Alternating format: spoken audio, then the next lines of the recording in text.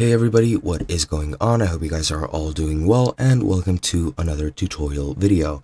In this video, I'll be covering how you can possibly return or refund games or other applications which you have bought on the Microsoft Store. So let's get right into it. Microsoft Store is pretty much your classic app marketplace, such as Google Play, such as App Store on Apple devices.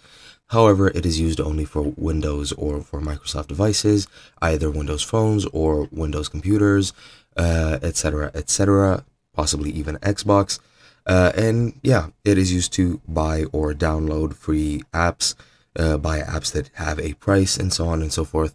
It is, as I said, your classic application marketplace. Now, in this marketplace, you can buy things, and if you buy them, you may be able to request a refund.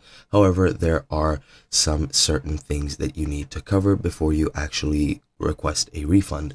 As you can see, I'm using a Microsoft support article for this since I have not purchased anything on the Microsoft Store and I do not have the option to request a refund.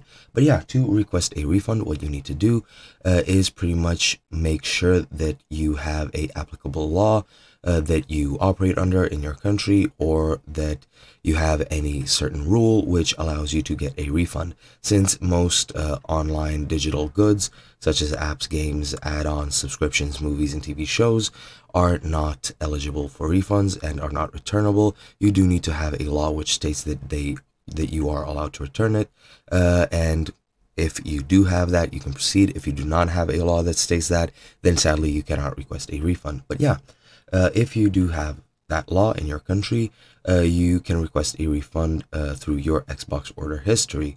This is for the Microsoft Store, so don't worry because it says Xbox, it doesn't matter.